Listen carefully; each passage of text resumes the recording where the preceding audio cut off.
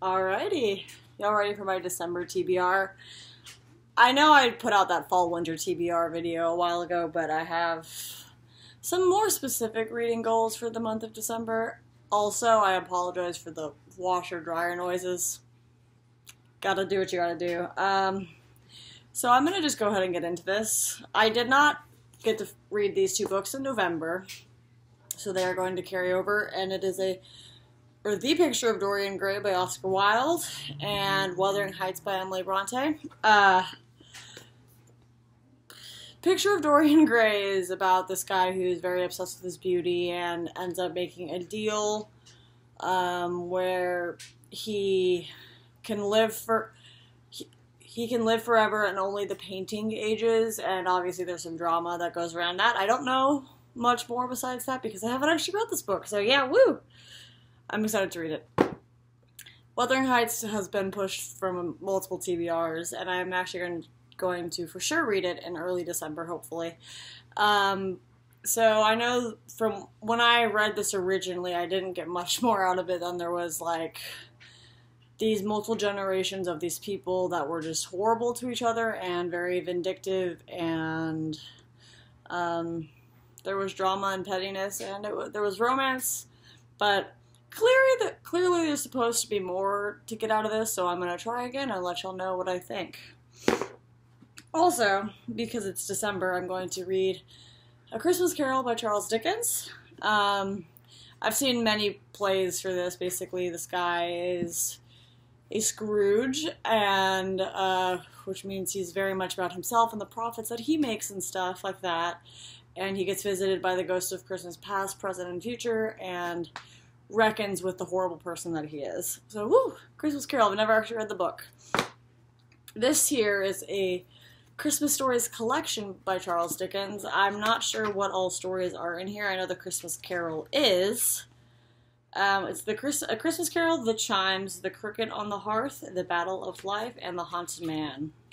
So I'm going to attempt to read this collection of short stories about Christmas. I don't know much about it, but I'm excited to read it. And I feel like if I like the Christmas Carol and this one, I might re-give Great Expectations another try, because I hated it when I had to read it in school. So, Dickens.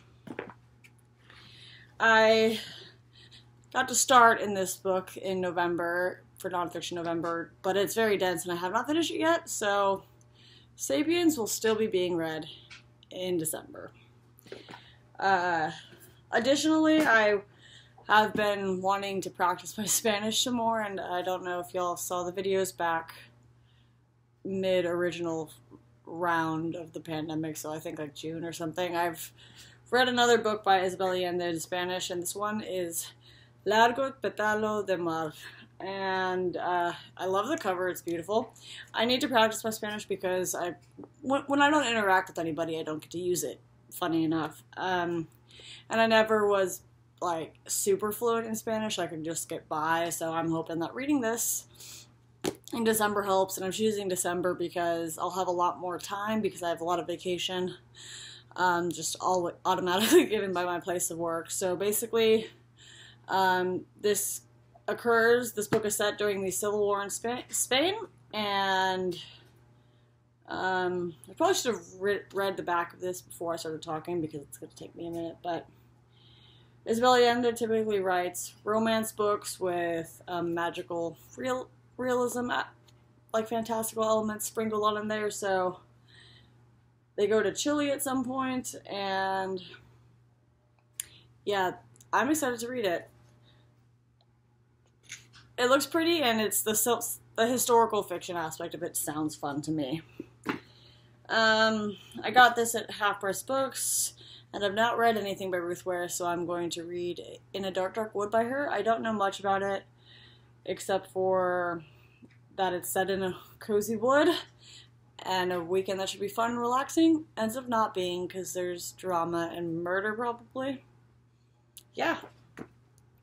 And I'm going to read the first book in this trilogy, I believe. It's called Annihilation by Jeff Vandermeer. It's a post-apocalyptic world setting, and you follow this team of 4 women scientists or other So it's a anthropologist, a surveyor, a psychologist, and the de facto leader and our narrator of the book, the biologist. So they go to this area and have to kind of assess its survivability. And it's a series, so I probably am going to read the whole series, but I only have the first book right now, so Annihilation. I also plan on starting a few of those series that I mentioned, again, in the linked below Fall and Winter TBR. So I have the first book of the Broken Edge, or the Broken World trilogy, and I also have the books, so I'm gonna just go get it. So the 5th season by N.K. Jemisin, it's the Broken Earth trilogy, so I'll probably start this one or the Gentleman Bastard series,